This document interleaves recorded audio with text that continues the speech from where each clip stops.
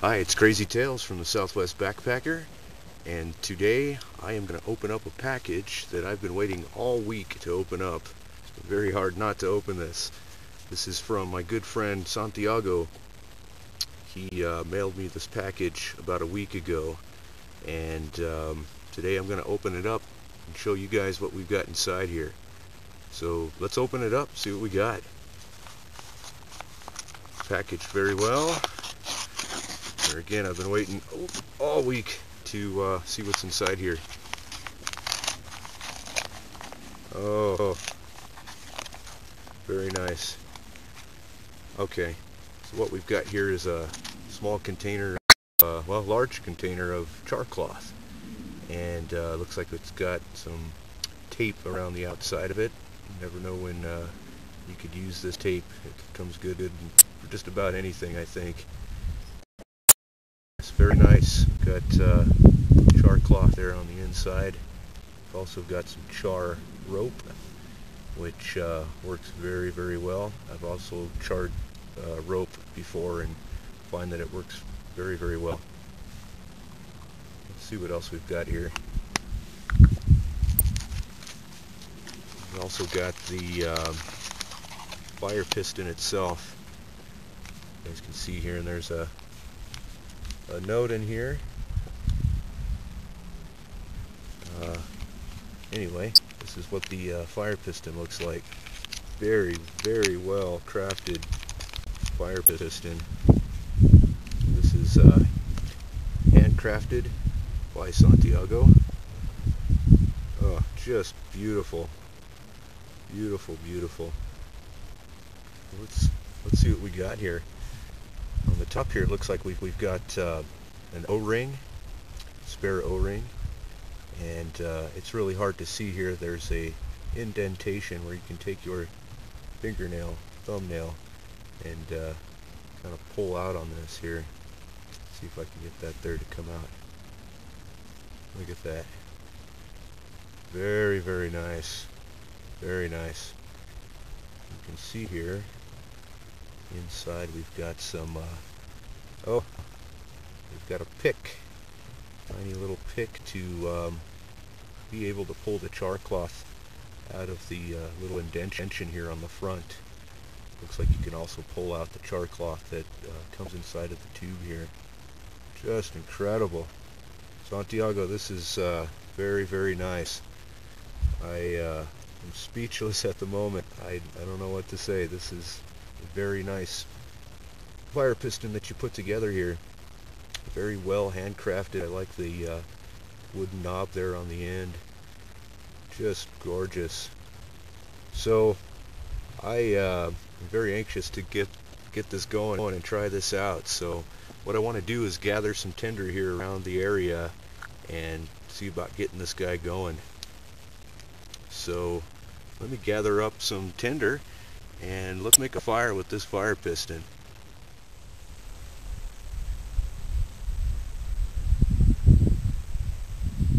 So the tinder that I'm going to use today is some of the dry grass here that you see on the ground.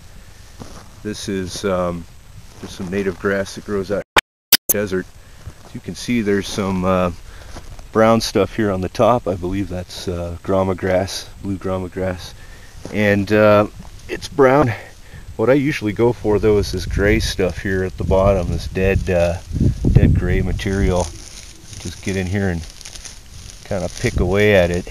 Makes for great tinder for fire starter. I think this is going to work well for the fire piston. So I'm going to gather some of this up and get that puppy fired up.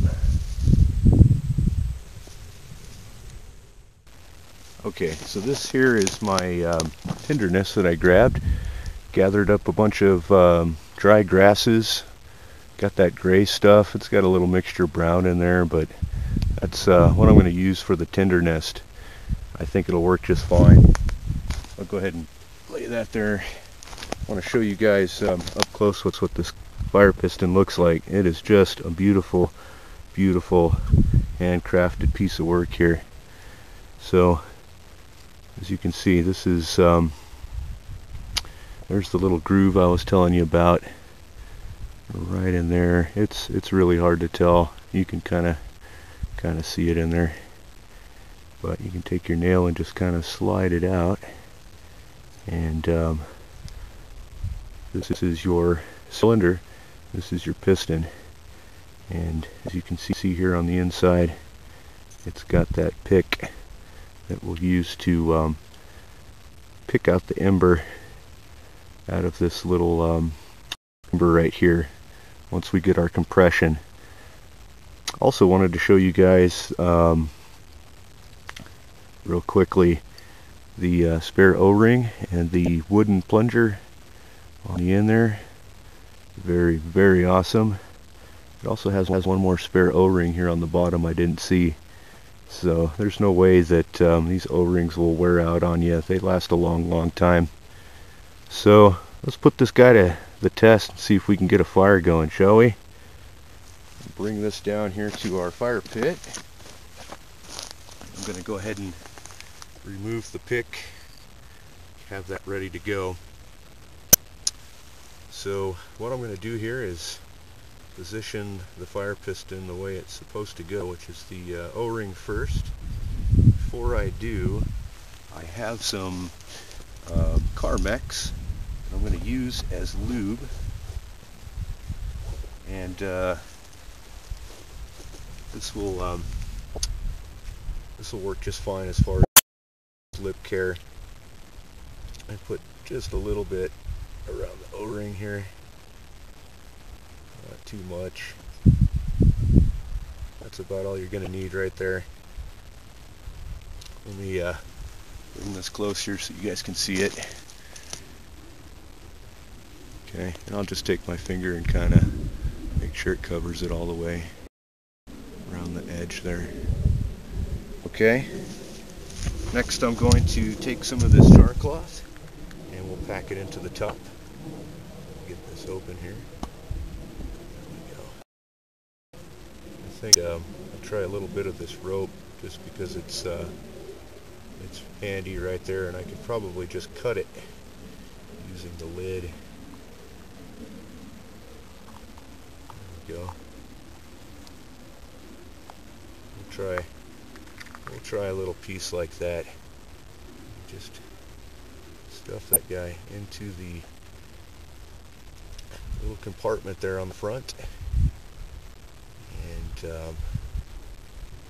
Should be good to go. I may have packed just a little bit too much in there, but I think that's going to work.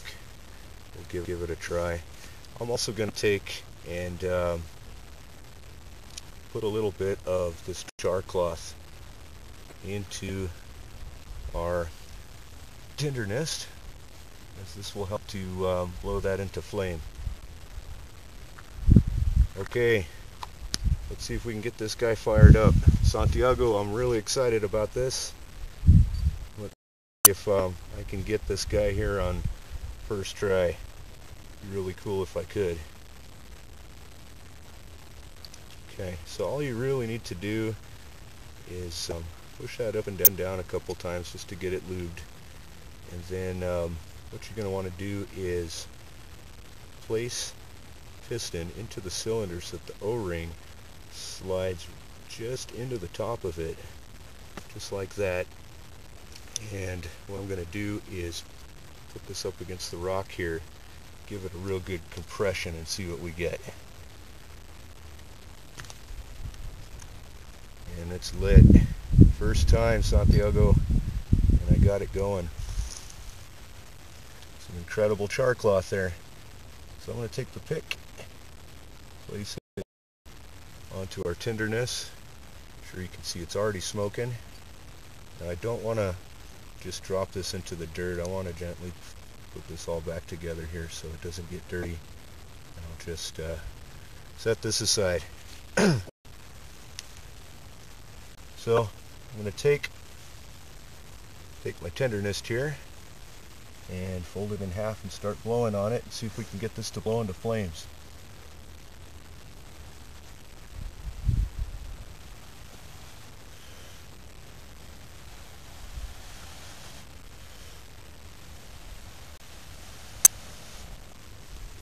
And we got flame. I'm going to take some of these dry juniper branches I've got here. Just lay that on the top because it works very good for kindling. Also have some pinon branches here I'm going to use as some kindling. First try, Santiago. Proof right here that your fire piston works very, very well. Has very good compression, and got it fired up on the first time. I did not have to use very much effort into pressing that.